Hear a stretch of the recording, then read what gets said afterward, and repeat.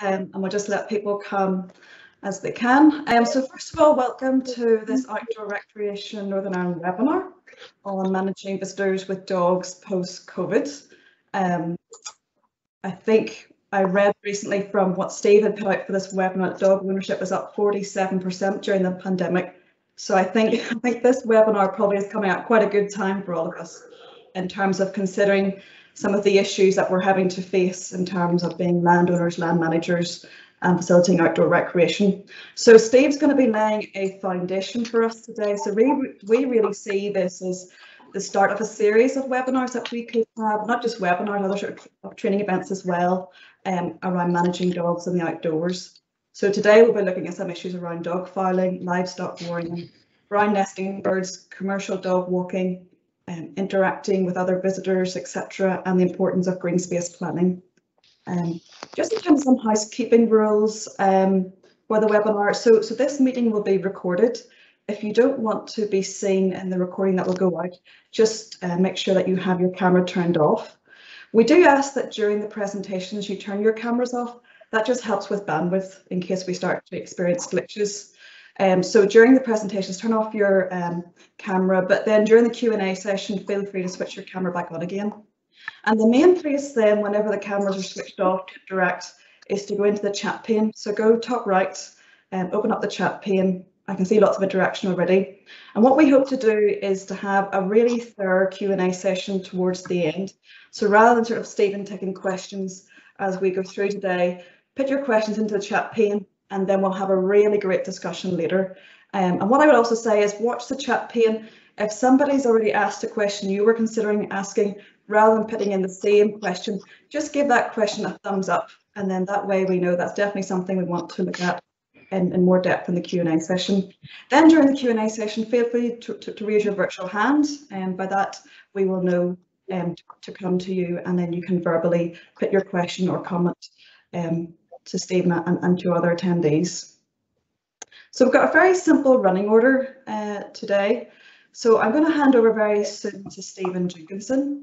And then after his session, we've got a few case studies. And what was great was in the lead up to this webinar, people emailing me to say, I'd love to share what we're doing. Not necessarily to say that what we're doing is right and it's addressing all the issues, but actually this is what we're trying. This is what seems to be working. So we're going to look at 2-3 case studies, and then we're going to go into a Q&A session. So before I hand over to Stephen, let me just introduce Stephen. I'm sure he probably doesn't need that much introduction because Stephen is at the forefront. In fact, he's the expert really across these islands on managing visitors with dogs. He's got 20 years experience on this topic, and I'm sure some of you know Steve from his work across UK and Ireland already. He's been working with the Kennel Club, Culture Ireland, Forestry Commission, National Trust, and several national park authorities. And he lives in Orkney, but he travels across the globe telling people about the benefits. I'm not sure what that was. So it was really great to have Steve here. And then after Steve, we're going to have, as I said earlier, 2-3 case studies, one from Patricia Dean, who is the European Innovation Partnership Project Manager for Ireland's highest mountain. So we're looking forward to that. Then we've got Clodagh Duffy, who's the Recreation Manager for the Dublin Mountains Partnership. So we're going to see what they've been doing along with culture. And then we're going to have a colleague, Kerry Kirkpatrick, share about Orkney's Right Side of Outside campaign. And then as I say, after that, then we'll have a really good Q&A session. So without further ado, I'm going to hand over to Stephen, who I think is ready to go. So over to you, Stephen. That's great. Thank you for that introduction, Elizabeth. I'm just wanting to check that you can see my slides, at least for you, Elizabeth. Yes, I can. That's brilliant. Thank you. So that's it. That's the big thing done. Hi, good morning to you. It's lovely to catch up with you all. My only disappointment is that I'm not over the water in person, because I've always really enjoyed my trips over to Ireland. But this is also brilliant that we can make this accessible to so many people. So good morning and thanks for that introduction. So as Elizabeth said, I kind of call myself a dogs in the outdoor specialist, but usually I'm called the dog guy, or more often than not the dog poo guy, and that's fine. Where there's muck there's brass, as they say in my native Yorkshire, so I'm quite happy with that. Just to give you a little bit of background as to where I'm coming from, I started out my career many years ago with the National Health Service, so very much in terms of people's health and well-being. But then I had a real passion for the outdoors, so I retrained and did other studies and was involved in local authorities and national parks in managing access to the ground. But then about 20 years ago, I just thought this whole thing with people and their dogs in the outdoors could do with managing a whole lot better. So I went and studied the psychology of people and their pets at the University of Southampton. And then I bring all those three things together because to me, it's all about human health, access to land and all those things, but actually people and their pets. So that's why I do what I do. And I've worked internationally as far away as New Zealand and Australia, but throughout the British Isles as well. So we've got in Scotland, Wildlife Trust. My biggest client at the moment is Natural England, but that varies. So I've done a fair bit of work in Ireland, both north and south, Quilter, OPW, Dublin City Council, and in the north as well. Also amazingly working for EDF Energy on a project to build a proposed new nuclear power station in Suffolk, because there, if they do build it, it will end up moving where people are currently walking their dogs to somewhere else, and we need to make sure that that doesn't adversely impact other people, livestock or wildlife. So that's amazing, and I just love what I do, not just for work, but actually I have a real passion where I live in Orkney at the moment. We have a 25-acre croft, which is primarily managed for wildlife on improved grassland. So stuff like this, but also really proud to have things like black-throated diver, short-eared owl, all these sort of ground-nesting birds and stuff on my land as well, which I'm passionate about. And we also have livestock here as well. These are sometimes I graze my neighbour's sheep here. These are used to make Orkney tweed. And I've also had livestock attacked on my land as well, because we have been in Scotland, there's public access all over it. So I come at this from lots of different levels, but I also love dogs as well. So the key thing for me is how do we make all this work together? Because good management of all these things benefits everybody, whether it's wildlife, other people, livestock or whatever. So let's just have an initial look in terms of the new normal, particularly post-COVID, of actually what's going on and why it's really important to deal with these challenges as well, and in positive way as much as we can. So we know that dog ownership goes across all socio-economic groups. In 2019, it was around the 30%, both north and south, a bit more in the south in terms of dog ownership. But we know that the number of households with dogs has increased by about 33%. As Elizabeth said, overall dog ownership is kind of around 47%, but that's also because households who already had a dog went and got another one in COVID as well. Children in the home is the best predictor of having a dog in the home, and people see, those of you with dogs will know that you see the dog as a fully fledged family member. People want to go on visits in their local green space, but also further afield. And for some of you, your visitors will be local residents, but it'll also be day visitors and also people who go to Holiday Cottage or something like that for a week or so. So again, this is all telling us actually how do we get our information to the right people about where we want them to go, what to do. There'll be some people who are very active doing things like dog sports, like canicross or all those sort of things, cross-country running with dogs. But we also need to remember that for some people, probably having that dog is maybe the only reason that they go out in green space a day, or even have the feeling that they actually want to get up that day. So we need to remember those things as well in terms of all these things about, yes, there can be problems, but there's also things about lots of stuff about very good mental and physical health. You actually have some great data in Ireland as well. This study was published in 2011 and it looked at 2007 data. And basically it's just saying, and it's useful because it's all of Ireland as well, basically where you've got more households, you're going to have more dogs. The only exception to that is in the very core areas of places like Belfast and Dublin, where actually you tend to have real inner city dwellers are less likely to have dogs. But elsewhere, these are households, but you've got fewer households, if you like, to the west and in the centre. But overall, it's pretty evenly spread. But where you've got more houses, you're going to have more dogs. And as I was saying, there's lots of good things about dog walking, and we need to always remember these. This is really important as well, because if you're looking for funding for whatever project or interventions you want to do after listening to this or that you're already on with, instead of this going to your members or your councillors or your board to say, oh, this is another project about livestock worrying or about dog poo or whatever it is, you can actually access additional funding. You're saying, yes, we're going to deal with all these problems, but we're also going to try and make sure we capture the human health benefits. Because I know it's quite a lot of the work that I'm doing in England at the moment is actually underpinned by money that's looking for improving people's health. So that's really important to remember. Plus, it's a more positive way to engage with dog owners. Because we know that having a dog makes people more likely to exercise in all weathers. We know people with dogs recover from illnesses more quickly and go to the doctor less. helps them have more social contact with other people. And actually having that exercise is also good for the pets as well. So that's really good, and we need to remember that. However, let's remember the reality, and I'm sure these are things that you get in your email inboxes every day. There's still problems. We know there's these realities here, and we shouldn't shy away from these either. They've got things like the poo being left on the path, wildlife being disturbed, chased my sheep, even raided our picnic. I say that in general. I'm not trying to get at this this Labrador who looks like he's maybe raided 1 or 2 picnics, either at home, but either way, there are these things that we need to deal with these both, and that's really important. Just before we get into that, I just want to bring up the first poll of the day. This will give us a bit of a test as well. So Kerry will bring that up for you. I think there'll be a link appearing in your screen now. And let me just flick onto that myself. Here we go. So this is just going to ask some questions about you if you've driven a car in the last 12 months. So let's just see that. I don't have that there at the moment for me, Kerry. Elizabeth, is it with you? Because that might just be something at my end, maybe. Oh, there we are. So click. Excellent. As if by magic, just click on that form and you'll see something comes up. So this is a question for you.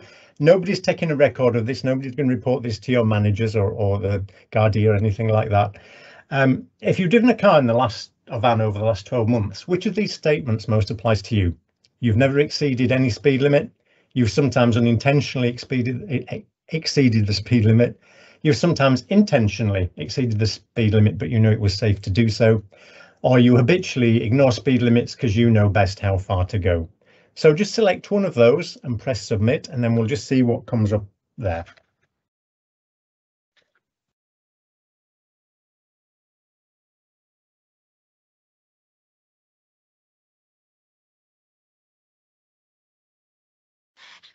Brilliant.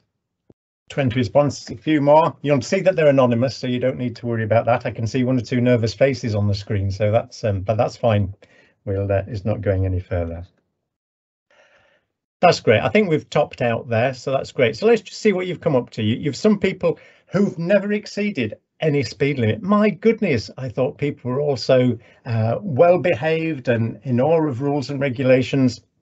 No, honestly, I'm just cheeky. Sometimes some people unintentionally exceeded the speed limit, and sometimes people intentionally, and that's good. Thank you for being honest. And one person who habitually ignored the speed limits. So that's brilliant. So thank you for that. I'll just pop back onto my screen now. I'll just need to reshare, I think. So let's just go back onto here. There we are. So that's really helpful, and thank you for being so honest about that. Because what I want to tell you is that basically we talk about dogs and all this sort of thing, but actually, like everything else, whether it's mountain bikers or disposable barbecues or whatever it is, this is a people management issue. And if generally we look at people in society, we're going to get 3 types. We're going to get the angels. They're the people who've never exceeded the speed limit, and they always clean up after themselves and are perfect people. Maybe sometimes a little bit boring to live with, but we need people like that to set the standards. But I'm not putting my hand up to be one of those, and I noticed nobody else did too. Then we've got some people who are devils. So these are the people about whatever you may do, and however you make it easy for them to know what's expected and do it, they're just going to, if you like, stick 2 fingers up at society and do what they blinky well like, and either ignore speed limits because they think they know how fast to go or whatever. And you probably know some people like that as well. Maybe, I'm sure not working in this sector, but there are people like that in society. And I make the point that whilst we'll talk about not that much about legislation here, particularly because it varies from country to country, but really legislation is the only way you're going to get through to those people. So if you're going to use enforcement methods, those are the people to target. And then there's this group in the middle, and I'll put my hand up to this, because that's most of us, fallen angels. We're not perfect. We're trying to get on with our lives. We're trying to, when we're driving, get to school or shops or work or whatever it is, and we do stuff. But why I say this is that sometimes people will say, oh, we should just have more education for people about their dogs, or we should have a dog license. And of course, it's great in this situation because North and South, you've had dog licenses for many years still. And sometimes think, oh, why do we have a dog license? I hear this particularly in England, and that will solve everything. And you know that doesn't. But the key thing is we're fallen angels. We're not bad people, but we just sometimes we don't always do the right thing. And so these are people like us, like all of us on this call here. I mean, there was one devil there, but I think that was maybe somebody being a wee bit cheeky, who actually are not bad people, but sometimes we don't always do the right thing. And yet we've had a test and we've seen leaflets and we know that people die every year from, well, every week from excess speed. And yet we still don't do what we should. And that's because we're human. So I just bring that in mind because sometimes I hear people say, oh, we put up a sign about this or we did that or that. And then people just ignored it. Well, you know, that's just people. So how do we do things better and try to make things easier? So like with speed limits, how are we clear about how fast you can go or engage? But that's the point I want to make. We're dealing with, this is a people management issue and people are infallible. And it's how do we make things incrementally better? So what is it that dog walkers seek if you're wanting to influence where they go and what they do? Again, these are approximations, they vary, but this gives you a bit of a clue. A key thing is for daily dog walks around 1 hour, maybe about 2.7 kilometres long, close to home and away from traffic. And a key thing is that the majority of dog walkers are looking for off-lead exercise. That's not to say that they expect it everywhere, but that most people will be looking for that somewhere. And that can be quite challenging, but that's a reality that we need to live with. And you'll know that that's the case anyway, because I've been seeing some of the background stuff and it's saying, oh, we've got an issue with dogs off leads or whatever. People aren't doing it to annoy you. It's because they feel some reward. The impacts might not be great. But actually they just feel some reward for doing it. That's just the same as why do some people speed? Because for them at that particular time, that seems an okay thing to do and that they're not kind of aware of the consequences, or they've done it lots and it's not been a problem.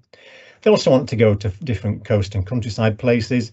But the key thing is that dog walkers will avoid conflict if they're given an informed choice.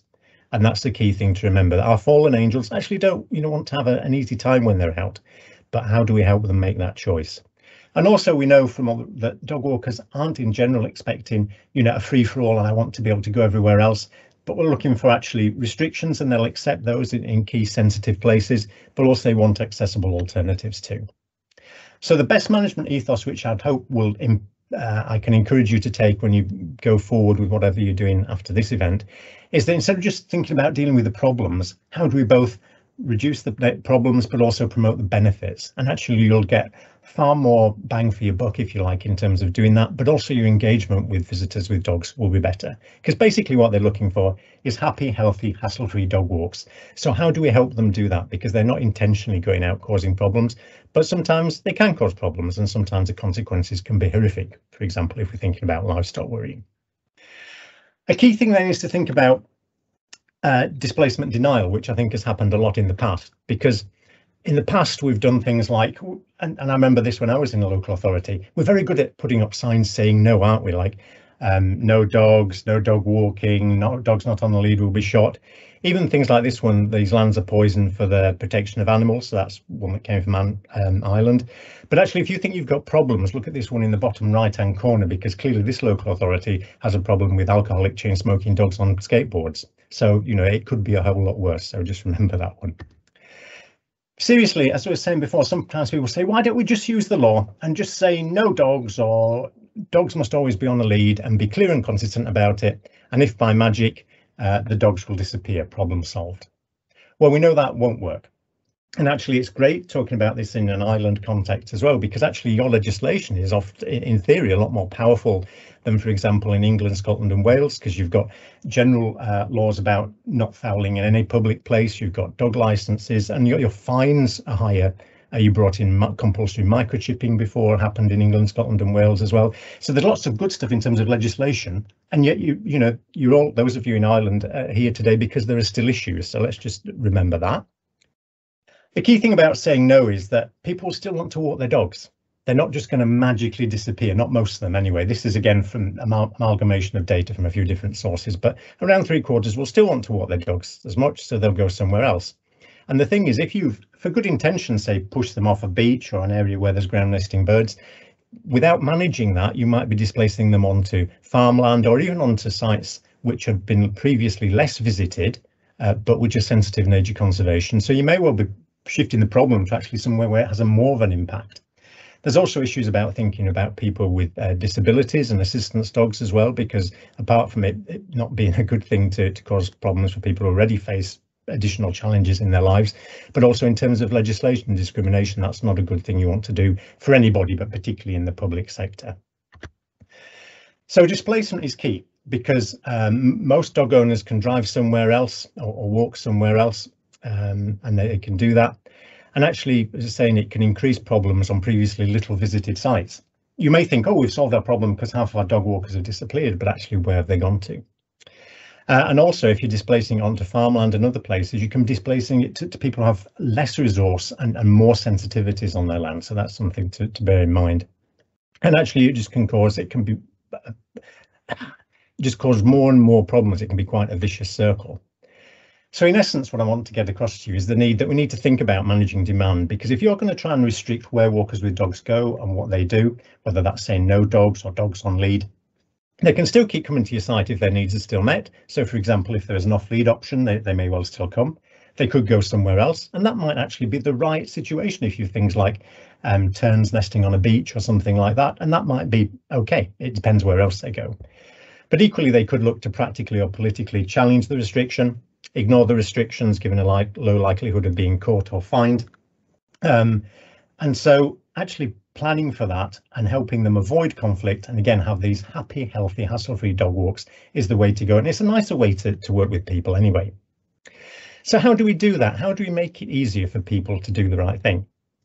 So this is a project in mine on the south coast in England that I've worked with for about over 10 years now. And just when you've got time, have a look at this, because even just looking at the front page of this, if you're a dog owner, you think, OK, I want to engage with this, and that they do a leaflet called Enjoy and Dorset with your dog. All this is funded due to concerns about ground nesting birds.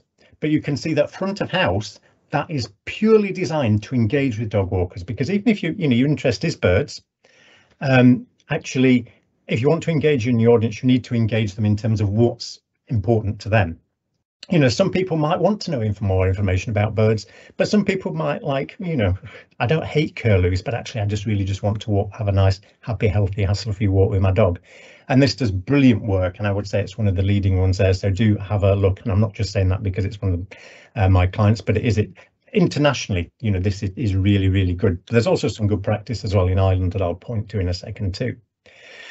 There's also people helping people make good choices about avoiding livestock. So this is Brighton and Hove Council. There they have an online map on their GIS system where you can actually see where the sheep are grazing, because in this city, they have little pockets of green space that are being grazed by livestock all the time, because it's good for flora and fauna, but also because it reduces costs in mowing. And they also have a Twitter feed as well. So if somebody with a dog subscribes to that, they get a message when the sheep are being moved from one place to another. So even before they leave home, they have a really good idea about where they can go. And if they're looking for an off-lead dog walk, it helps them make those good choices.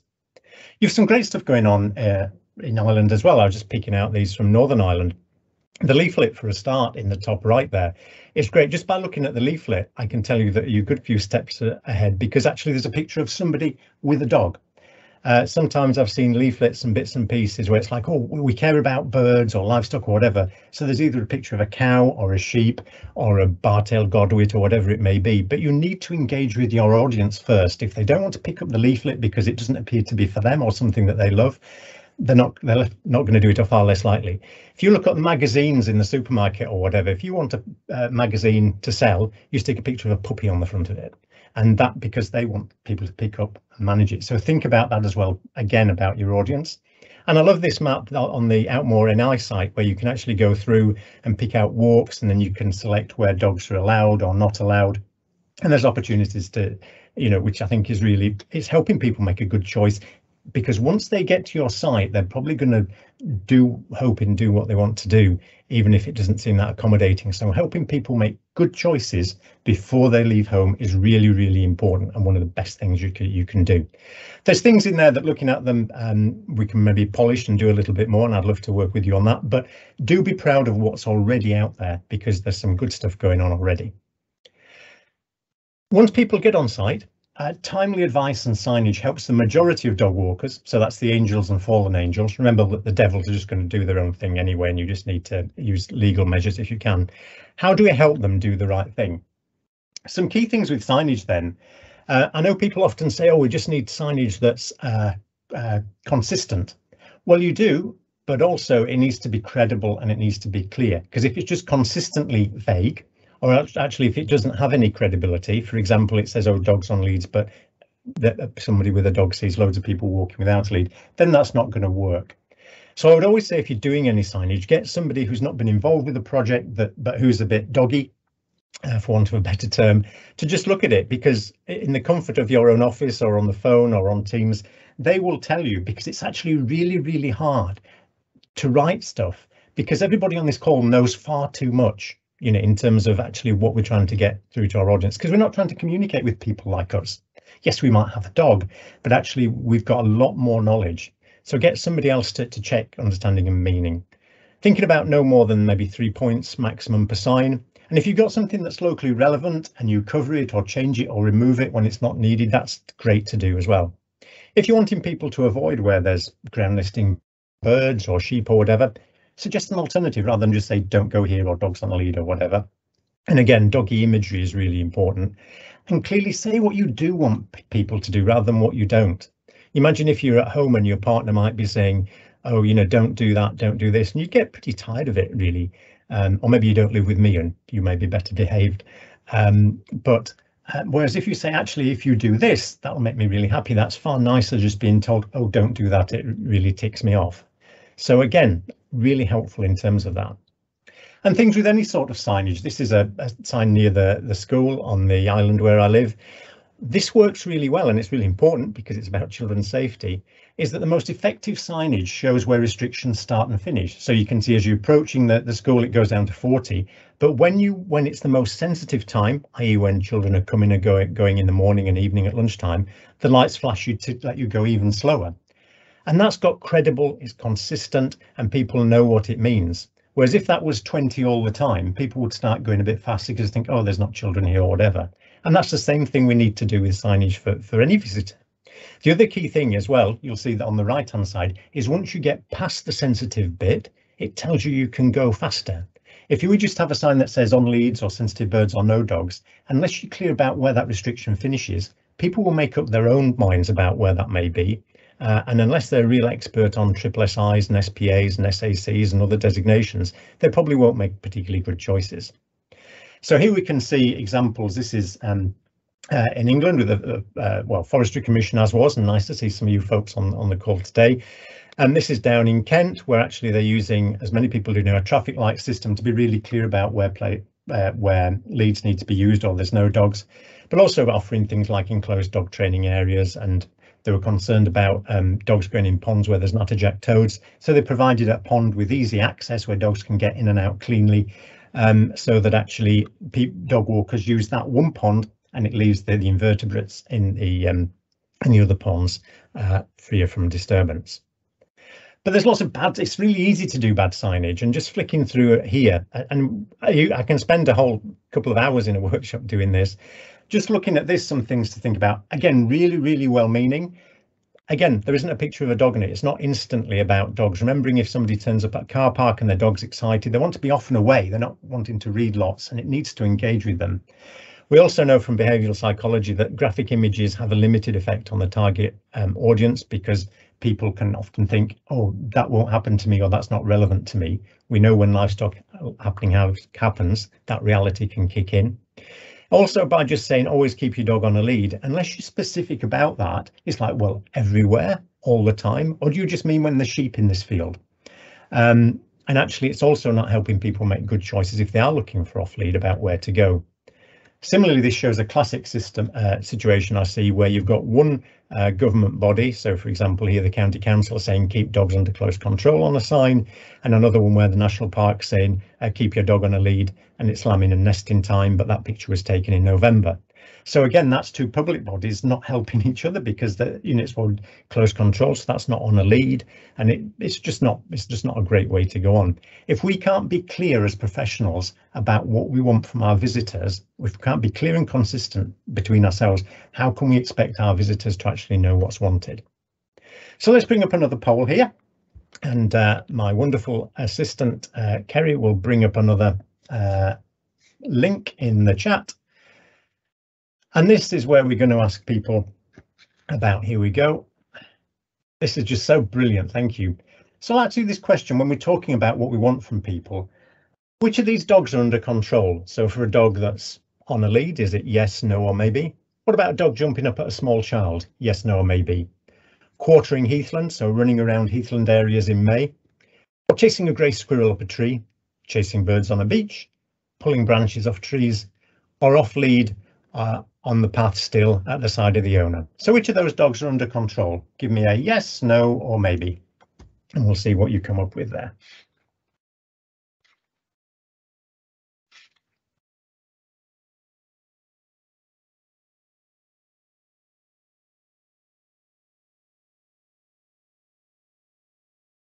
Brilliant. Look at this. This is just incredible. Thank you, Kerry.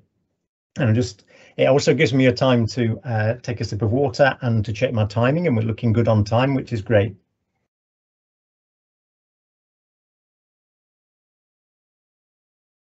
So brilliant. Wow. This is more exciting than the X Factor, apart from the fact that this is still running. An X Factor, I don't think is. 23 responses. People are happy to do this a little bit more than admitting as to whether they were speeding or not, which is wholly understandable. So there we go. So we'll just have a look at that now. I'm happy to close that, Kerry, but just let me leave it up on the screen so I can have a look. So again, which of these dogs are under control? If it's on a lead, a lot of people saying yes. But what if that dog was still on a lead? Maybe it was a lead of a few meters and then it jumps up at a child. Is that under control still? Shouldn't be happening. What about jumping up at a small child? People very happily saying no, that's not under control.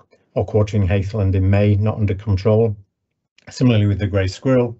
Interesting one, that, because often people hear lots of messages about grey squirrels being a pest and they need to be exterminated.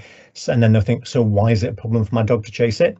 Maybe from a conservation perspective, not, but in terms of animal welfare, it's not good. Pulling branches off trees. So it's a dog off lead on the path at the side of the owner. A good number of people saying that actually that's under control. And it's interesting because that's not on a lead. So thank you for that. Let me just put my slides back up now. And thank you for sharing that with me. Because what I'll say to you now is, let's bring up my, we'll talk about under control, but let me suggest to you some other things that are actually done under control. Cycling fast along a public footpath, you can do that under control. You can gallop a horse towards pedestrians, you can do that under control. You see where this is going now. Driving at 40 in a limit, yeah, it may not be responsible, it may be really, really unsafe, but actually, is that car out of control? Probably not. Shooting a bird of prey, you could be actually really well-controlled marksman or shooter or whatever it is, and hit the bird, do it perfectly under control, but is it a good thing? You see where this is going? Actually, control doesn't mean anything at all. And actually, if you start talking about control, you end up getting in arguments with dog owners because you say to them, oh, that dog's not under control, and the owner will say, yes, it is. That's really not the point. It's actually what it's doing. For example, with some of the gun dogs that I've trained, we can take them out, or particularly things like pointers and stuff that we'll use for bird surveys. We can have them working out on a heathland, but as soon as we want them back, giving the peeps on the whistle, they'll come back straight away, or with spaniels or something, particularly gun dogs that like food. So those are under control, they'll come back straight away, but they can be allowed to quarter land, and at the wrong time of year in the wrong place, that can be flushing all sorts of ground nesting birds and hares and all sorts of things. So the issue really isn't control, it's actually being specific about what you want.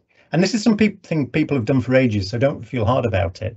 But I would say to you, move away from under control and actually saying, what behavior do you want? Because things can be done totally under control that are illegal or damaging or whatever.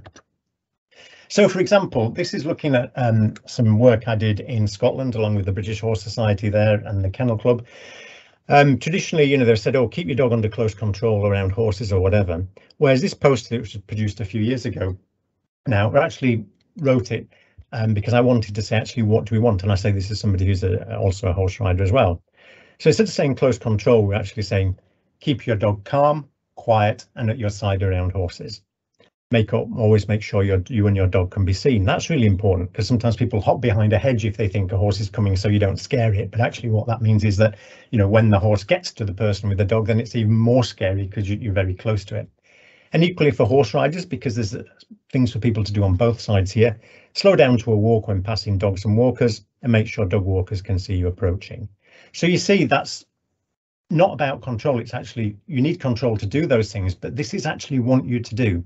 If you just said, oh, dog walkers and horse riders be in control. That doesn't help you, but this specifically does. Some wording that's used in the dog walking code from Natural England, which is currently being reviewed. This first one, I think, covers so many things, and we rarely say it. Don't let your dog off the lead unless you keep it in sight and close enough to come back to you on command. Just keeping your dog in sight, we very rarely say that, but actually that's critical, because if it's not in sight, then we can know that it isn't under control, because you're actually not able to give it any commands because you don't know what it's doing. Another thing is prevent your dog from, and you see the positive there, prevent your dog from approaching horse riders, cyclists, or other people and their dogs uninvited. This project that I worked on with Natural England was trying to really hone down what we wanted in behavioural terms in as few words as possible. I'd still like fewer words, and if you've got some better, shorter wording, that would be great too. So let's give you an example and just do this in the chat. So this is a sign that some of you on coastal areas in north and south. I know the issues when I went to look at Bull Island just outside Dublin, where there was issues. So you see here we're saying shorebird nesting and roosting area. To protect the wildlife of this site, please keep your dog under close control at all times. So just one or two of you, if you can, just type in chat what you think might be some better wording, or just have a think about what you've just heard from me. What might be better wording to say rather than keeping your dog under close control at all times? And just type it up. It isn't a poll, but just type in somewhere. Keep your dog close to you at all times. Yeah, because that's good. So thank you, Helen, because that's a good one, because it actually, again, we would say, well, what does close mean? And it's good that you didn't mention about a lead, because if your dog's on a lead, if you still go really close to the turns, that can be a problem. Prevent your dog from chasing birds. Brilliant, Jen, that's a good one. Keep your dog on a short lead at all times. You can, but then you can still be walking your dog really close to the turns. We know that dogs off leads are more likely to put birds to flight, but even still you can get a predator response. Calm and in sight at all times. Brilliant. We're seeing lots of behavioural terms come out there. Keep your dog close to you to prevent birds on the ground, but then, which is good, but also where do you want the people to go? Keep your dog at your side. This is great. I can see that, I mean, some of you were clearly ahead of the loop already on this, but thank you for that. I'm just aware of time, so let's just move on. So here's some other examples of mine, but I don't have a monopoly on having perfect wording. But here are some other options. So please prevent your dog from making the birds fly away. But because there's lots of things about that, and it will differ depending on the dog. That's one of the issues as well. Or please prevent your dog from approaching the birds. Again, these need to best if they're site specific as well. But you can see where this is going, that at least these to me are a lot better than just saying close control or control, because we're actually, if somebody's out and they think, oh, I was down there and then those birds flew off, I know that that shouldn't really have happened, and then they can change that behaviour. You might provide some signage or something else to help steer people. So like, you know, to avoid disturbing the birds, please, at this time of year, please go this way. But this is all stuff to help them do the right thing, because we're being really clear. Another key thing, thinking about when we're talking about leads, is just remembering the dangers that, you know, every year, well, in the UK, 3 or 4 people are killed, walkers are killed by being trampled by cattle, and I know there's issues in Southern Ireland as well. And here, this farmer was very narrowly spared jail because he didn't do what he should have done in terms of making people aware that there was cattle and selecting the right sort of cattle for where there was public access. He's still got difficulties because he finds it's difficult to get third-party insurance for his farm now. So some of the wording, again, just looking at doing wording better. This is from Nature Scott, which was Scottish Natural Heritage. So here the wording that they were using this year was, don't allow your dog to approach animals or people uninvited. Where possible, avoid animals, slightly different because the access law is different in Scotland, but release your dog if threatened by cattle. If you're doing any wording about dogs on leads around livestock, it's really, really important to have that release your dog if threatened by cattle message. Certainly signs like these, whilst they can seem really amusing or cutesy, and these are real life ones that I've seen, you know, this is really not what any public or private sector land manager wants to do. Because in a way you're recognising that there's a problem, and there's this awareness that of walkers being killed. A good thing that's been working in Cornwall, in southern England, southwest England, is actually if there's been concerns about livestock, Offering people an alternative route, either on a separate route or in a different field or just fenced off from cattle by electric fencing, really works. Even if people have a right or have always gone one certain way, if it's like, well, I can go this way and actually avoid the cattle, people will do it if we give them that option. We talked about fouling. Again, I can do you a whole morning on dog poo, which I know sounds delightful. But there is a lot to it. But again, it's all about people management. But here's some of my top tips. Be clear about what you want people to do, when and where. One thing we often don't say is that we'll have posters that will say, oh, you need to pick up dog poo. And then I saw one councillor, the whole list of all these diseases that people would get, or can get from dog poo. And then at the end, it's like, we want you to pick it up. So it's kind of like saying that dog poo is almost like radioactive material. And then we're asking them to pick it up. Much better to say, actually, and it's true, that actually if you pick the poo up as soon as it's come out of the dogs, that's the safest time to pick it up. When it's then been left on the ground, or even worse, in a bag and got warm and it's given the opportunity for parasite eggs to hatch, that's far worse. And that is really, really helpful for some people if that's the reason they're not picking up. A key thing as well is, depending where you are and how your council is, the majority of councils now are really happy and actually find savings by actually saying bagged dog poo can go in general litter bins. Again, you need to be clear, and you can see some pictures here where it's making it really clear that that's okay. Not recycling bins, so that's why we're talking about waste bins. Changing where bins are, if you have them, can really help. And some work was done to actually have, when it was a circular walk, to just say, actually the next bin is in 10 minutes or 500 meters or whatever. So people knew if they'd passed the last bin or not. That improved picking up rates as well.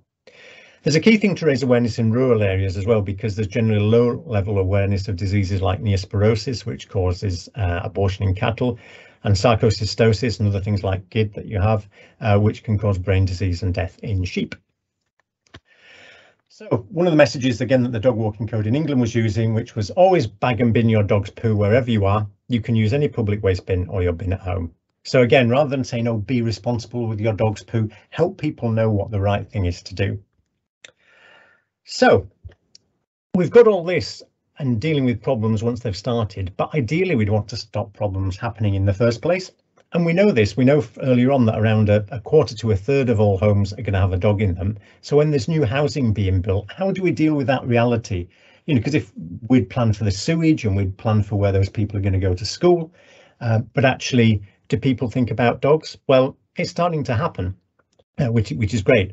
And this is great because actually, if you do it this way, the developers can end up solving the problems in the first place, or not preventing the problems from happening, rather than hard-pressed local authority budgets doing so, or adjacent farmers having to suffer because of it too. Because we know, as I was saying, where are new residents going to walk their dogs? And there's a booklet here which you can access online, and Orny can have it as well, that I wrote a number of years ago, 2013. Blimey, that sounds ages ago. But how do we plan for dog ownership in new developments? Because if you built all these houses and then said, oh, you can't, we know that it's very difficult to ban people from having dogs in houses anyway, in a legal sense. So actually, then when you start thinking about where are these people going to get those daily 1 hour walks, you can start planning in green space in and around where the development is. That might be funding for adjacent green spaces, for example, if there's some public forestry or a beach or whatever like that.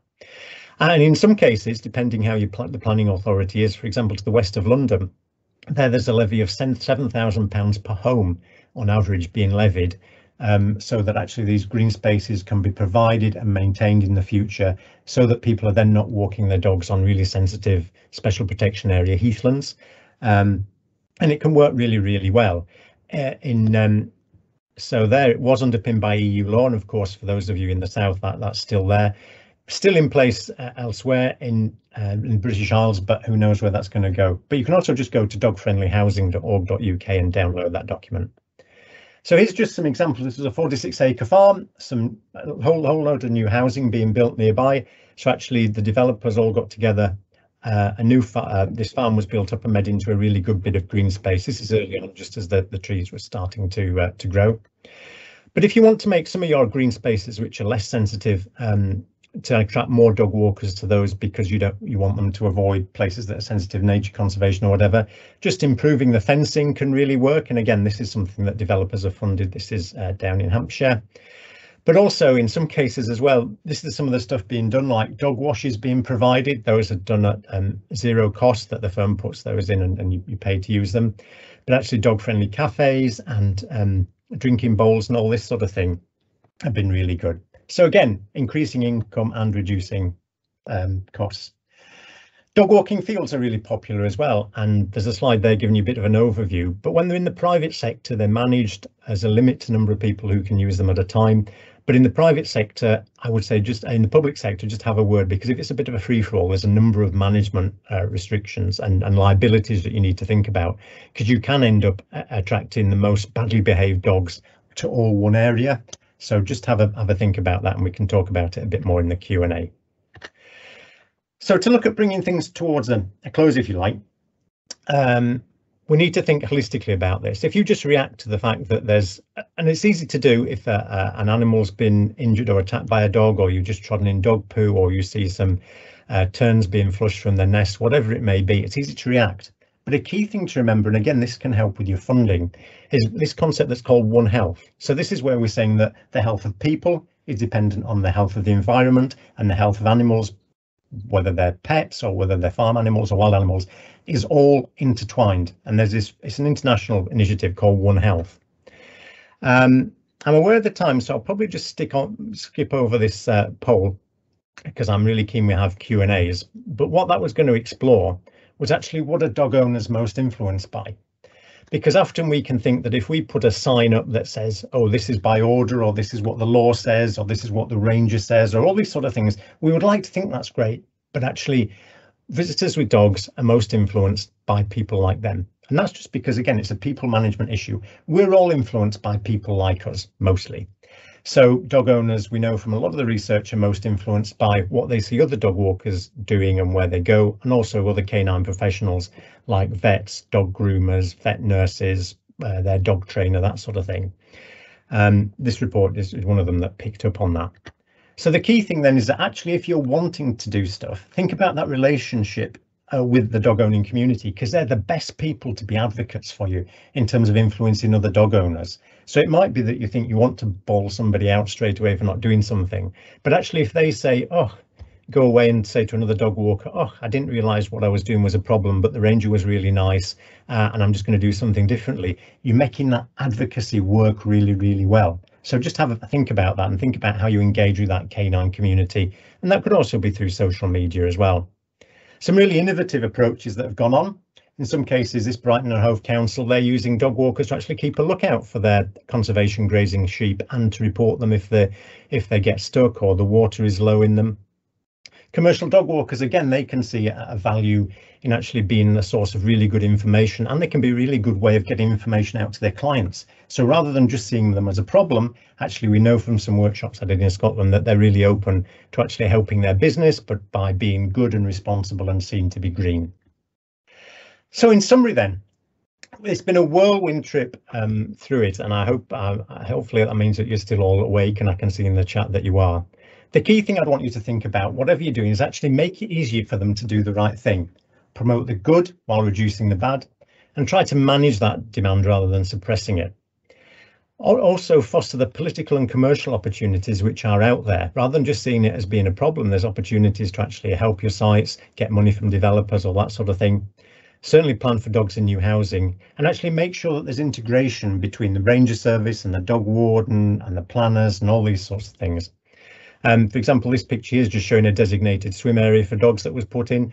The idea of that was just to stop dogs going in and out of the whole riverbank because it was causing sedimentation, which wasn't good for fish. Provide some people with a really good place for the dogs to go in and out, you're actually limiting the impact there. So just finally, you might be thinking, oh, we could do this, Steve, or what that. I'm kept really busy, so I don't need to do any hard sell with you. But how I tend to work with people, if you want to do some more, is actually I just like help people find their own solutions. I'm not there to deliver a one-off package to do it all, because it needs to be really locally relevant. But if you want to work with me to pick up things about, using international best practice on your site, that's great. You might think after this you want some more training events, or you might want an audit doing of your site from a third-party perspective to help you think about what you could change. that's the sort of stuff I do. I'm kept really, really busy, even more so than COVID. So just have that discussion, but it might be that you want to or need to develop something else for you. And that's it. Pretty much on time, which is great, Elizabeth. As I say, you can tell I'm not lacking in passion for this subject, nor is there any doubt that there's things that you can do to help life better for you, for your communities, for livestock, wildlife, and for people who love or even hate dogs. So thank you very much, and over to Elizabeth. Thank you so much, Steve. I think I speak for everybody here by saying that we could listen to you all day on this topic. So thank you very much. What I would encourage you to do now is to start throwing some discussion points, questions into the chat pane, because we've got 15 minutes before we come to Q&A session. And we've got 3 people who are going to provide some case studies. And these are all volunteers. We didn't have to go out and twist any arms here. So the first person I'm going to come to is Tricia Dean. Tricia Dean is the European Innovation Partnership Project Manager for Ireland's highest mountain. And I think that mountain, Tricia, has got livestock, lots of livestock on it, so you've got lots of challenges. So do you share what you've been doing and any lessons learned? Absolutely. I hope my screen will actually share properly now, Elizabeth. So we'll give it a go.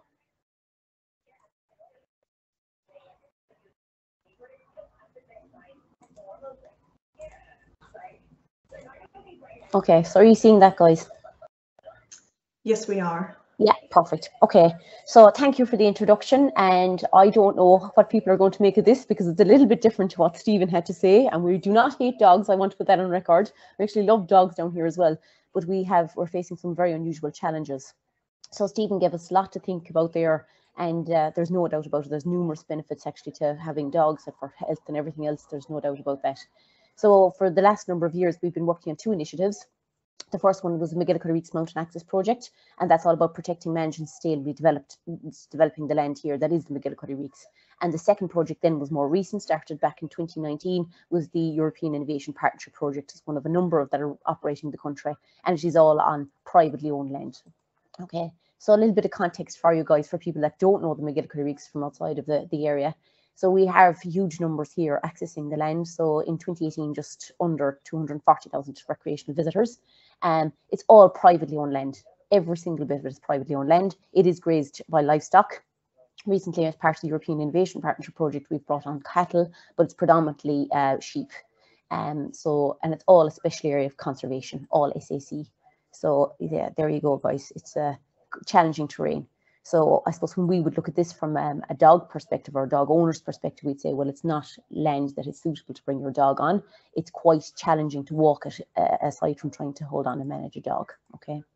So what we come across, and sorry now about the graphic nature of some of these photographs, but this is what we are coming a lot across. Well, we had been coming across this a lot. Tricia, so sorry, we're just having problems with your slide. Can you with my sound? It's the slideshow. So at the minute we're just seeing it as a normal sort of PowerPoint in edit mode. Oh, okay. Sorry. 1 second. I'll go back into it again. So apologies. It probably just means just hitting slideshow. Running ahead, so am I a bit.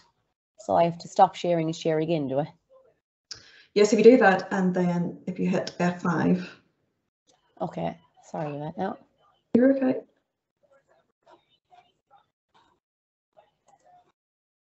The good fun of technology, eh, guys?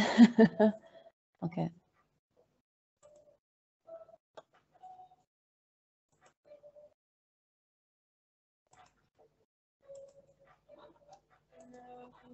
Okay. F5, is it? Yes, F5. Or if you go down to the bottom right-hand side, there's one called slideshow, a little icon.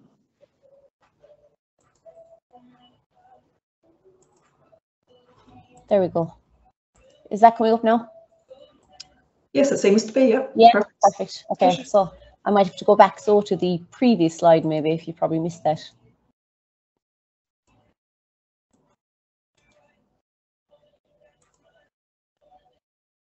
Yeah. Okay, so you're seeing that now? Yes, we are. Yeah, perfect. Sorry about that. Thank you. So there you go, guys. That's just to give you a bit of context for people that haven't been to the McGillicuddy Reeks or wouldn't be familiar with it. So yeah, that's just what I was saying, basically, that it is all privately owned land. So the next slide now, there's a few graphic pictures here, but what we would have been getting, and thank God now for the last 2 and 3 years, this is definitely, this hasn't been such an issue, thank God, and I'm touching wood as I say that, as numbers of dog owners have increased. So a lot of people, the farmers themselves, think it's down to respect.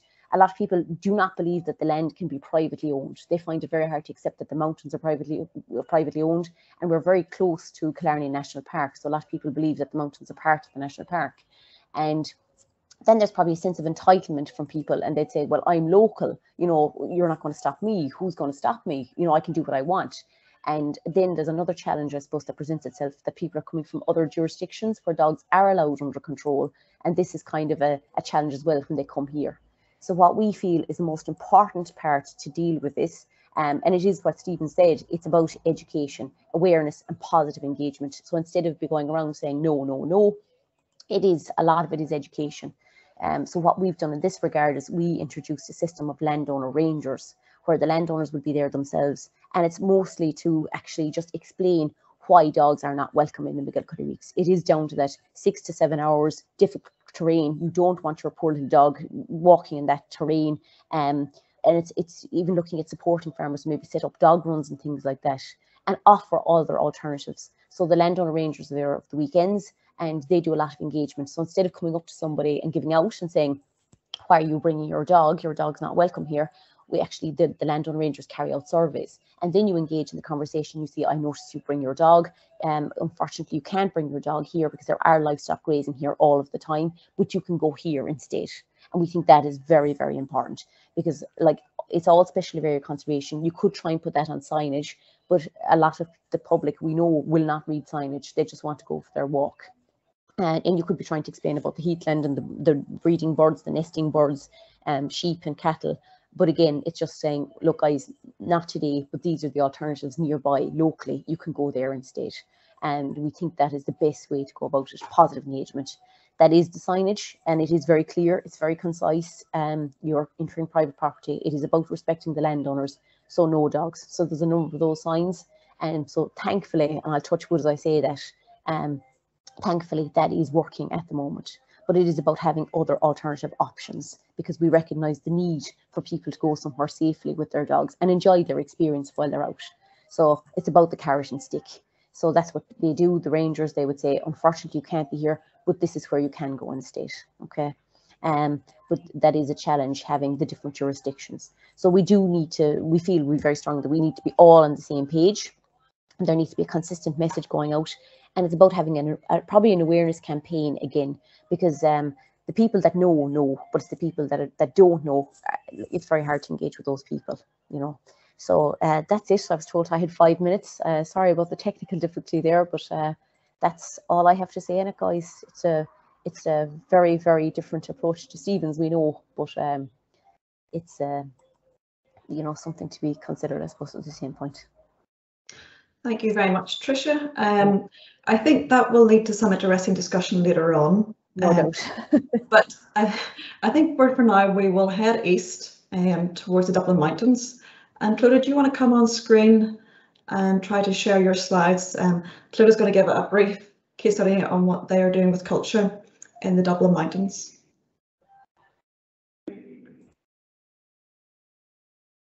Just bear with me. Okay.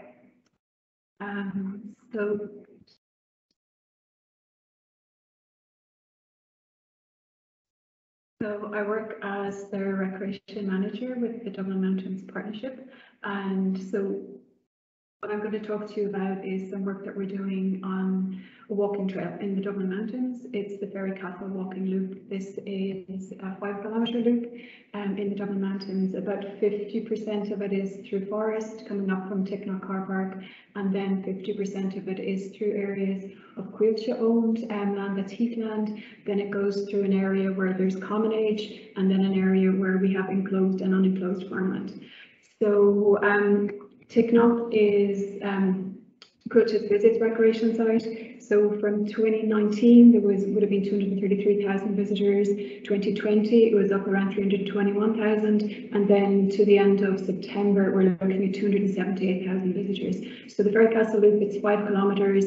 It's a very popular walking route, and because I suppose of those the land that is coming through, we have had issues. So there have been sheep attacks by dogs on lands adjoining the trail, and so that's in the area that was actually enclosed farmland, and we've met those landowners and we've talked to them about the impact that it's having on them, and we've tried to put in measures to assist them and to assist them with that. There's also this is heath habitat, and there's some blanket bog up there as well, and there's red grouse there, there's skylarks, there's meadow pipits, so we're looking at ground nesting bird habitat there. We've also had complaints, we're dealing with complaints from other recreational users and people with dogs as well about the impact of interactions that they've had with dogs. I suppose a thing is this, I suppose Stephen talked about this as effectual control, so that's the Control of Dogs Act. So that's, what does that mean? And we do have it on sign though. So what does that mean, and what do dog owners believe? And we have issues with some issues with commercial dog walkers and some with dog poo as well, but I'm not going to get into that. And just so that you know, Ferrycastle is a Neolithic tomb, so that's a picture of Ferrycastle in the background there, and you're looking down into Dublin Bay. So what we've done is we've put in these what we're calling baffle gates, and we're defining that beyond this point that dogs need to be on a lead, because this is the area that leads to this farmland and heath habitat where there could be sheep or ground nesting birds. So Coillte has put its bylaws, they reflect the national legislation, which is the Control of Dogs Act, which is that dogs need to be under effectual control, and then there's different guidance in terms of restricted breeds. But as a landowner, we can delineate an area where we're saying that dogs need to be on lead. So we have these baffle gates on all routes leading to this open heath habitat and farmland. So this is a bit of our incarnation of our signs, or the development of our signs. So you can see we started off with this.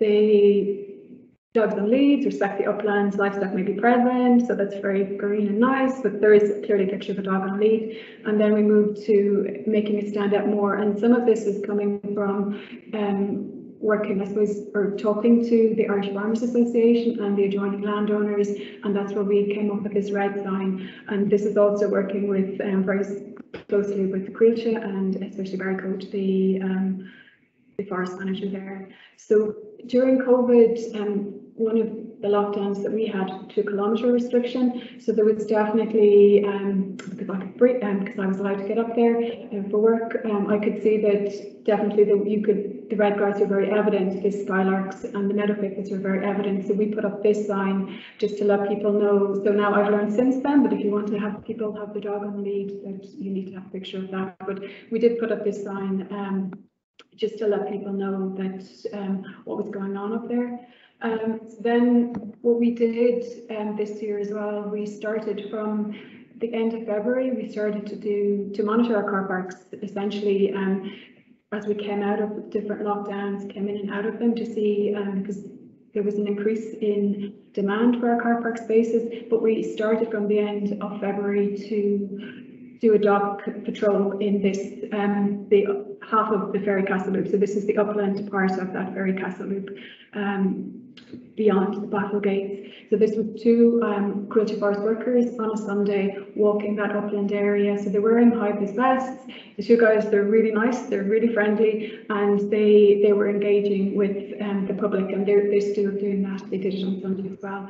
So, but it happened that first weekend that they did that patrol. There was a dog attack on sheep, and so subsequently we put up this sign. It was actually in a different area to the Ferrycastle Loop, but it was in the general area. So we put up this sign, which is a bit hard hitting, but that's, I suppose, we reacted to what had happened, and we put up the contact numbers. So that sign has so that's the sign we had for a while, and there is a picture of a dog on the lead. So I suppose So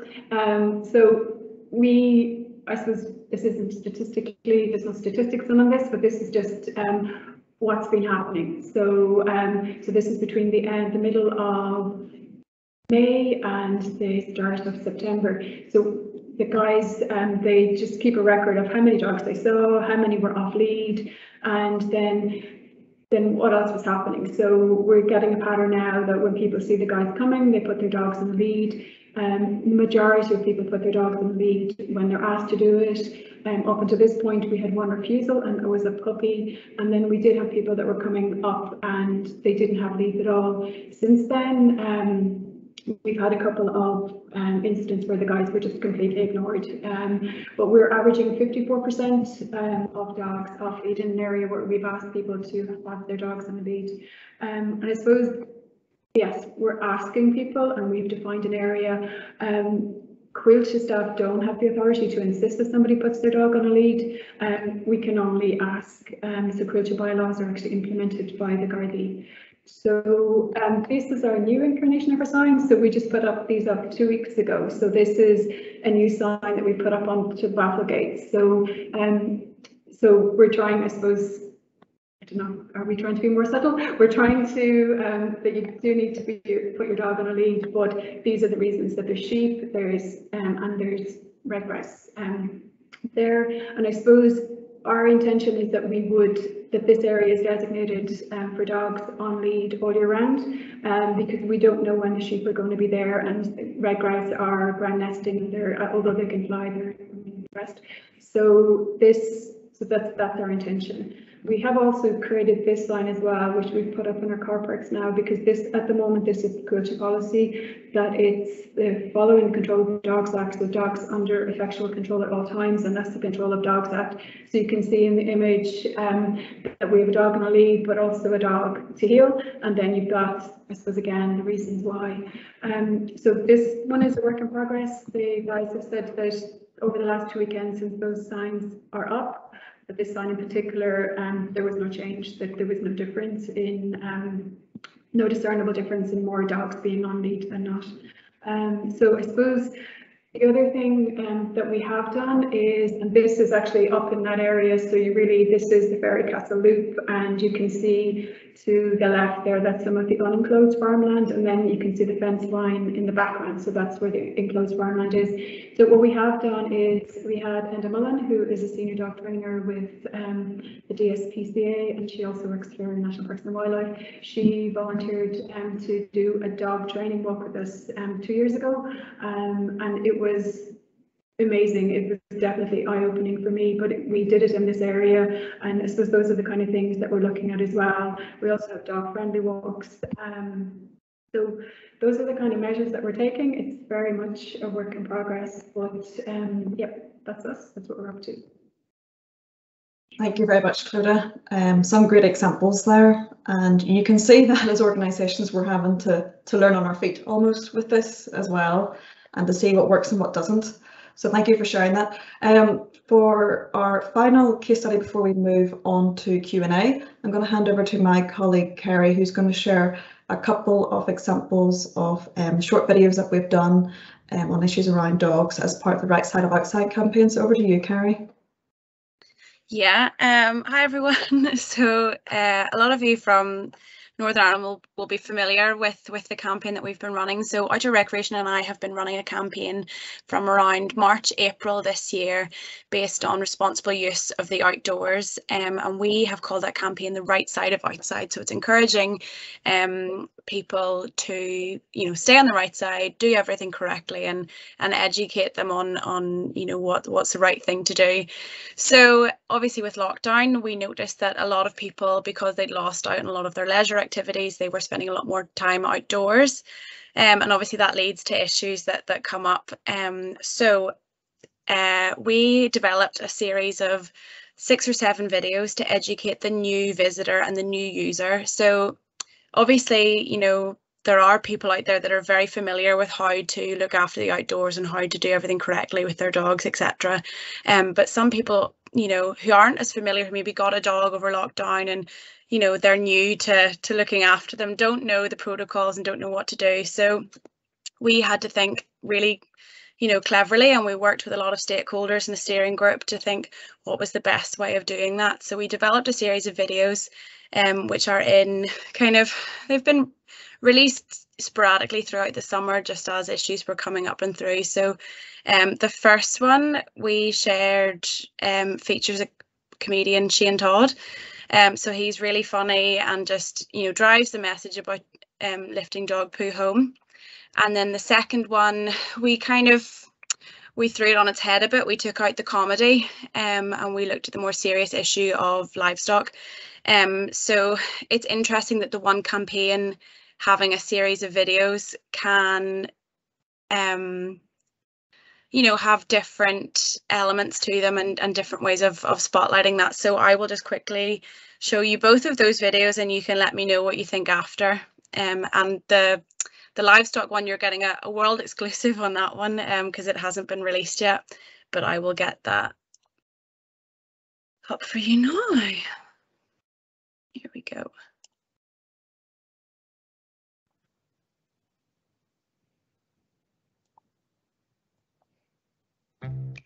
24-carat McGoldrick here in the hooliest of woods, Holywood. Guys, I think we can all agree dog mess is a little bit like the Holylands. It's a real problem, and I'm here to end this abomination once and for all. Dog mess, that is, not the Holylands. Although, if we can do something, you know, we'll think about it, you know, I don't know what, but we should do both. You need a shovel for that one. Fair play to you anyway, mate. What are you feeding that thing anyway, stew and stout? Oh, you dirty wee beast. I'm the dog. Mate. Yeah, you do see it, mate, you do see it. Well, I don't care if you're 87, you're up and down there like Mufa. Yeah, mate, you try and tie that to a tree again, I'll give you a 4D one to the loaf. What? Nothing. So folks, the message from North Down's finest is, for God's sake, take it home with you. Pick up after your pooch, and this is North Down, so obviously that goes for more extravagant animals. You'd have out for a dander as well. You know, flamingos, cheetahs, peacock, duck-billed platypus, dodo, velociraptor.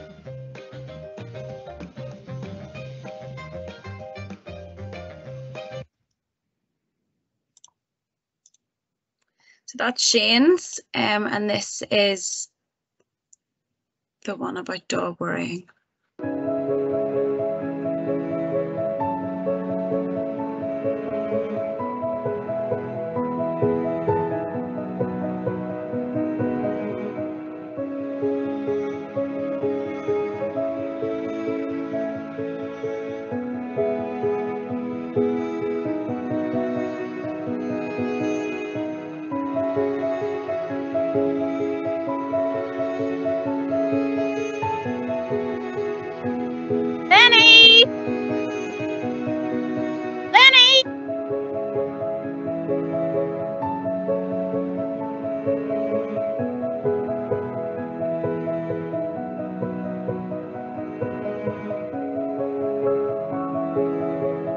Rhonda, what happened to that sheep?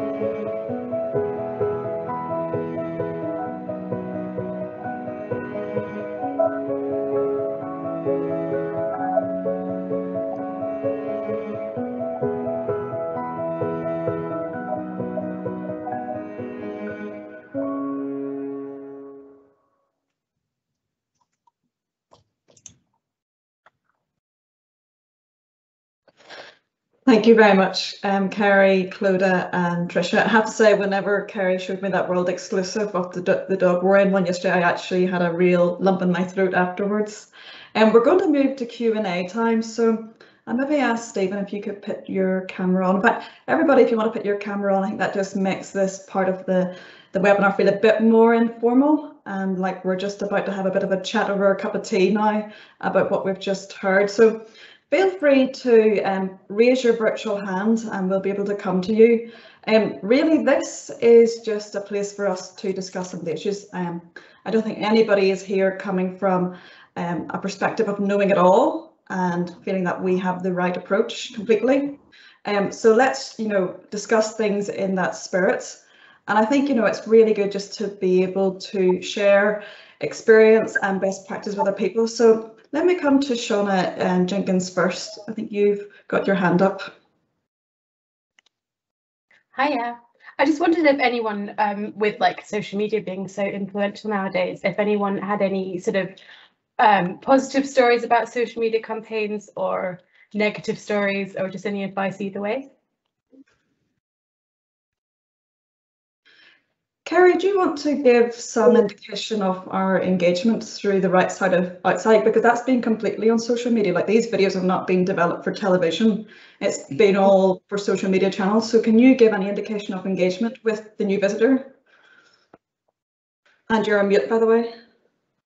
Yeah, I'll just quickly share a presentation that Bev had done previously for another webinar. So that was the impact today, and that was for a webinar that we did back in August. So the video views have skyrocketed since then. We've reached far more than this number now on social media, loads of website views, loads of newspaper articles, and we found that from speaking to some of the outdoor areas, that their rates of dog fouling and bad behavior of people in general has gone down. So it definitely helps, having a marketing campaign and a strong campaign where we consolidated different stakeholders, different groups, and we've really focused on, look, there's so many issues we could have talked about, and there's so many sub issues that we could have, dogs alone, there's so many different issues, but we really pinned down what is the new user going to need to know about, and that's what we found really worked for that campaign.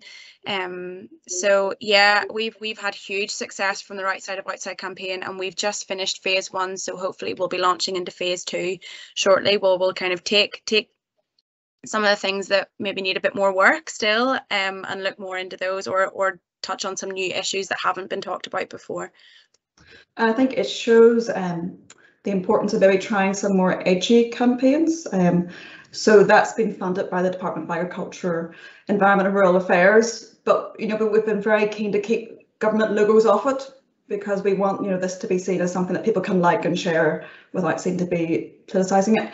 Stephen, have you seen any great examples of social media campaigns or that has worked really well? Yeah, it's a very popular way of doing it, and so it's certainly something to have in the armory. The key thing I would say is be really, really clear about who you want to market, your sort of market segmentation. Because we talked about the angels, devils, and the fallen angels, and then even that's a start, because sometimes I've seen campaigns done targeted at a minority who are not going to respond in that way. Whereas if it's the people who are just well-intentioned but badly informed, that can be good.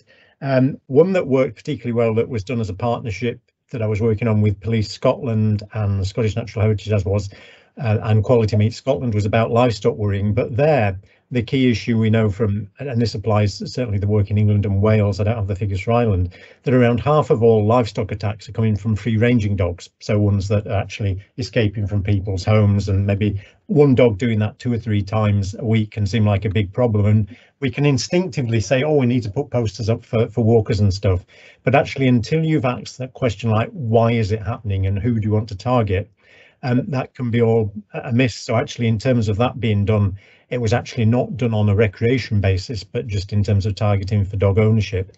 And that's one of the key things I would always say, whatever you're doing, is actually asking, why is it happening? Because unless you're sure about that, then your interventions, you could be doing the wrong thing for the right reasons, if you like. And do you have any tips, just sort of leading on from that, about how landowners, land managers can engage with the canine community? So how do they understand, the root of the problems, essentially? Yeah, again, looking at working through the canine community, I know one farmer in Norfolk, so in eastern England, there has been a real turnaround, because they were having lots of problems with attacks on their livestock, and so both visiting dogs and ones escaping from nearby homes. And actually they thought, okay, so they put in one of these dog walking fields and managed it, and they've stopped the problem in terms of the livestock worm, but also made their least profitable field into the most profitable one. And of course, once you start seeing people as customers, and I think this is another thing to remember, that all the parts of the British Isles produce some fantastic local produce, that these people, when we're speaking to them, are also consumers for that. So in terms of, we want them to go away and say, actually, yeah, that person helped me with my dog, I realised there was something wrong, but actually they really care passionately about their sheep or their cattle or whatever. If they just go away and thinking, oh, that was the archetypal grumpy farmer, who may be grumpy for very, very good reasons, I hasten to add, that's not going to help. So it's thinking about, I would say more generally, about how you want that person to feel after they've engaged with your sign or speaking to you. And it was great to hear both of those people at all the talks talking about offering alternatives, because that's the key thing. It's like, okay, we won't do it here because there's sheep, but where do I go? And that is a very different narrative. But certainly the things that Nature Scott have done are really good. If you look on their website, one thing they've done as well is that I set up for them a URL which was justthedog.org.uk, because then that's easy to remember if you're doing media interviews and stuff. Whereas if it's like, oh, it's the Scott Gov and then this subdomain and that, it doesn't really work. And actually, Just the Dog sounds nice and like there's something there for you, rather than, oh, this is all about people who are passionate about birds or seals or whatever it may be. Excellent, thank you. There's lots of questions flying in, which is great. I'm going to come to Rodri next if you want to put on your camera, and then we'll come back to some of the questions that are in the chat. But Rodri, if you want to ask your question, because you've got your hand up.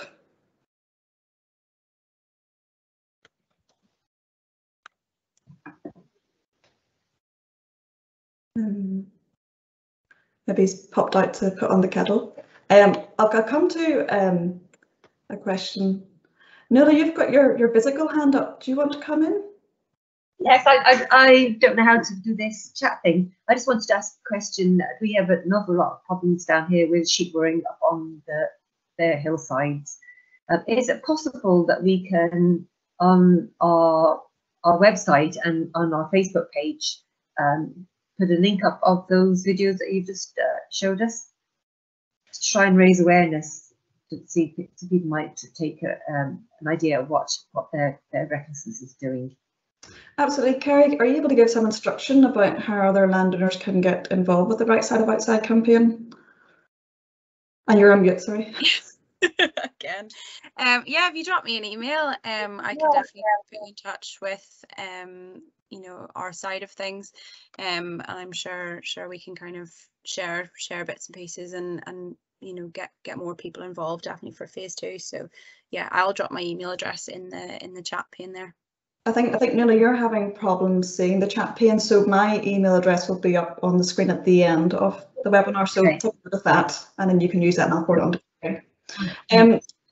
There is a question here for Tricia from Fiona Milne, who asks about the landowner rangers. So are they volunteers? Are they paid? Are they the landowners themselves?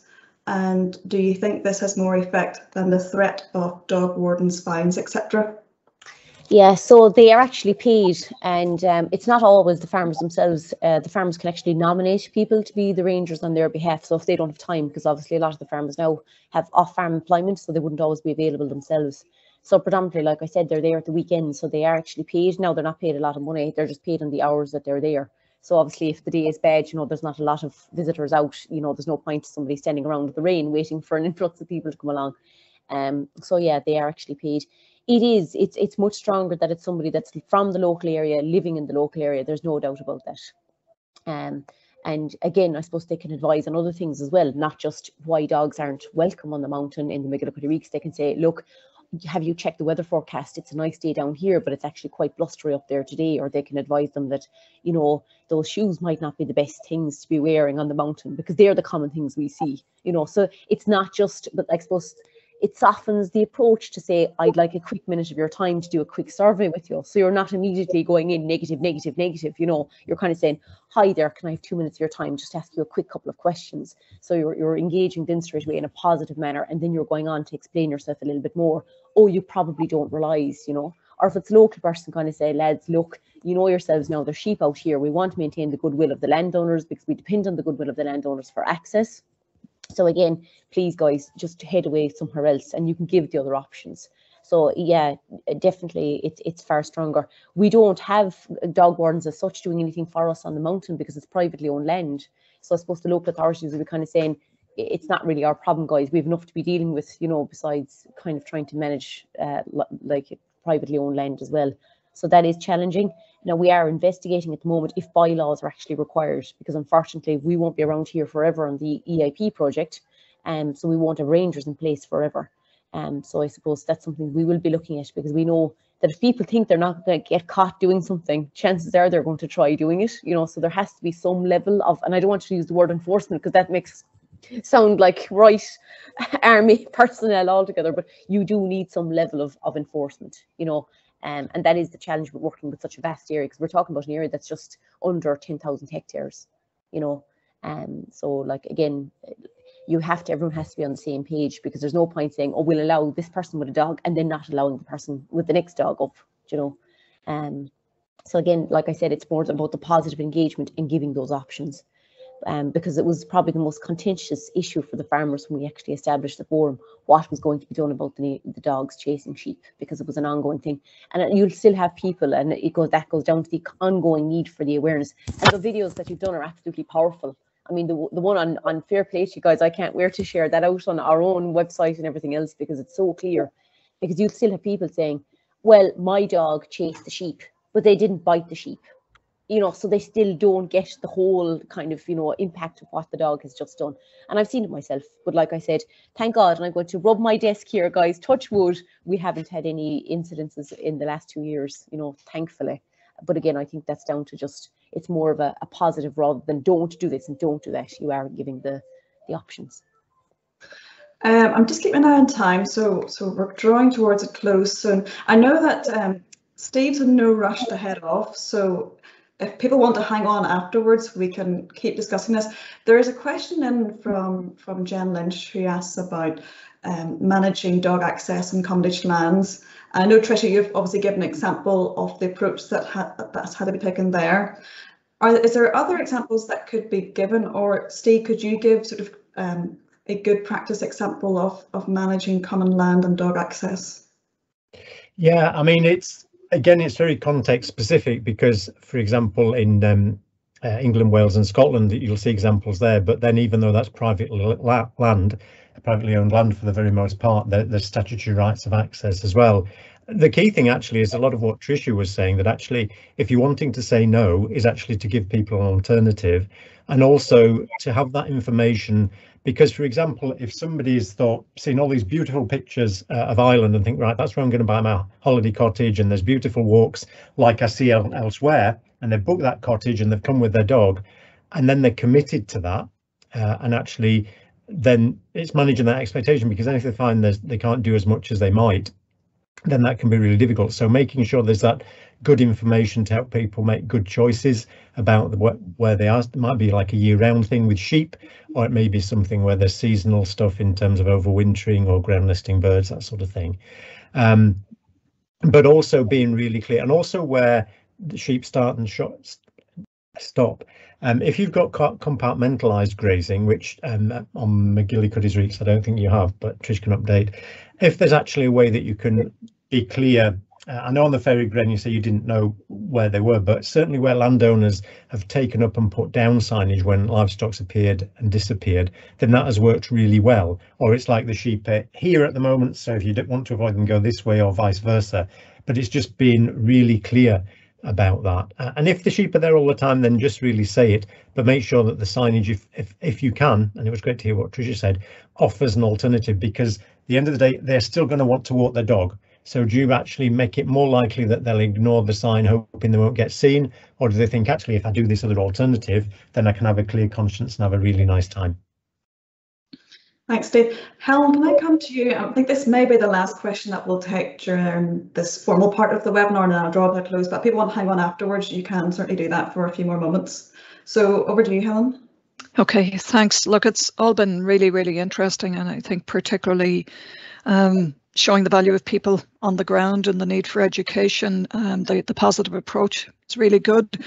But we're currently in the process of developing a national outdoor recreation strategy for the Republic of Ireland. And one of the things I've taken from the presentation is the importance of having places for people to go. So I think that's something we need to take note of. But my question, Stephen, is around, are there things we can do at a national level to build a culture of more responsible dog ownership? Do you have any thoughts or examples in that regard? Yeah, and to start with, I would say be clearer. There's a real importance to think between what is a national message and what is a local one, because sometimes, for example, we have a great outdoor access code in Scotland, but then it has general messages about, oh, at certain times, a certain year, you might need to keep your dog on a lead because of livestock or ground nesting birds or whatever it may be. But what matters is building people to expect that, but then it to be really backed up by what's on the ground. So something that's been done in Scotland recently is everybody got together and, as you saw on one of those slides, actually got a consistent message, because that was clear, because sometimes the police were saying something different compared to the local authority, and it was very, very mixed. So actually, I would say agreeing some key messages, being clear what effectual control means in different situations, and even some shared resources, but also then templates of stuff so that local rangers and site managers don't have to start from scratch, but that actually they can put in information locally that actually helps deliver that at a local level. But I think the key thing, Helen, and it's great you picked up on it, is that you need to manage that demand. I remember when I was down with DCC down on Bull Island, and looking at that, there were some places that were more sensitive or not, or there was a place where dog walk site, parts of it where dog walking was so ingrained, probably you're never going to change that.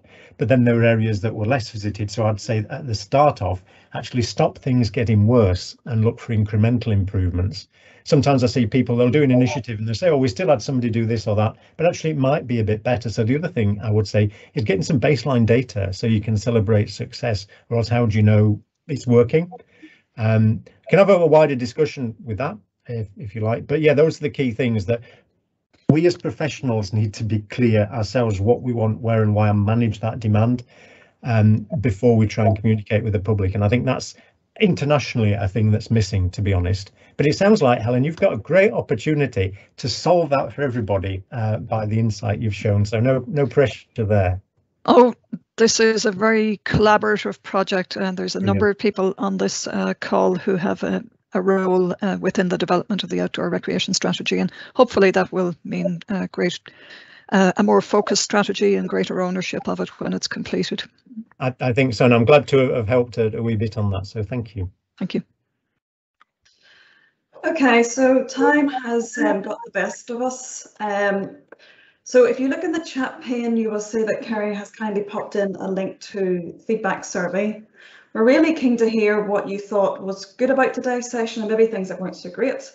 I think also I have the sense that we could talk for days on this, and that there will be themes that we have sort of skimmed over today. We haven't really had the time to dig down deeper into that we would like to explore in more detail. So in that survey, there's also a question about what topics you would like to explore further. I know that Edel has asked about dogfile, which I'm surprised hasn't actually been a question that we've been able to cover during the Q&A, but that may even be a webinar or a training event that we could do in its own right.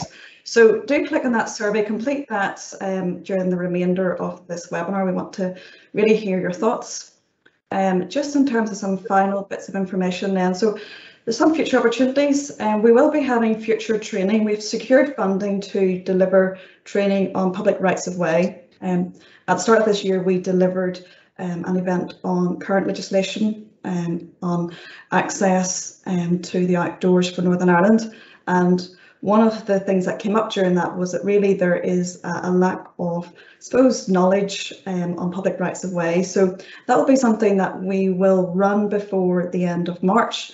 I'm currently in discussions with the Institute of Public Rights of Way on what that will look like. So do look out for information on that.